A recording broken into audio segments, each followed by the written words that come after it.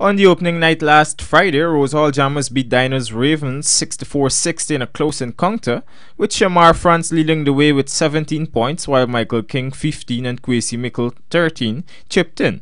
The Ravens saw their stars not being able to flourish as the likes of Ryan Stephanie with 11 points, Ryan Gullen 2 and Darcel Harris 6 not performing. It was Tyrone Hamid who stood out among his teammates with 22 points, 4 steals and 8 assists, which was insufficient in the end. Bounty Colts blew away Half Mile Bulls 94-55 after Shane Webster's 18 points, Dave Cosway's 15, Dennis Niles 17 and Dane Kendall with 14 dominated the paint. DeLon Pelou scored 21 points in a vain effort for the Bulls. Victory Valley Royals then got past the Pleasance Guardians 82-59 thanks to 20 points from Harold Adams, with support from Alvin Rodney who chipped in with 18. The Guardians had only one real star in Trenton Wolford who had 14 points. Games on Sunday evening saw pace setters whipping Retrieve Raiders 85-57, with Charlon Legal truly setting the pace with 24 points, 4 steals and 6 rebounds. Kareem Roberts with his 14 points was the Raiders' top scorer.